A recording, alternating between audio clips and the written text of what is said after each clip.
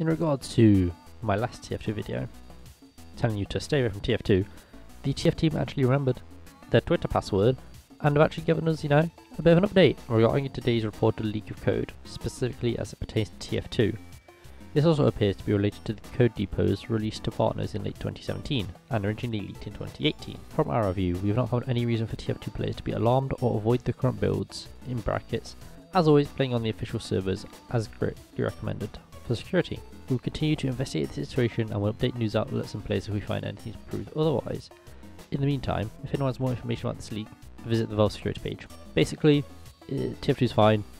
Play on official Valve servers for the meanwhile if you want to be safe. I know community servers are like the backbone of the TF2 community, and I'm not saying they're not safe, but as Valve have said here, stick to official servers for now, just to be on the safe side.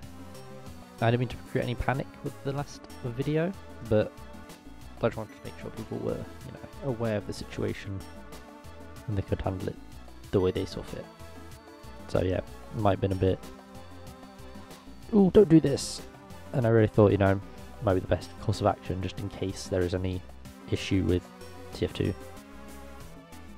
Turns out it was fine, but it's best to be on the safe side. So yeah, go enjoy TF2.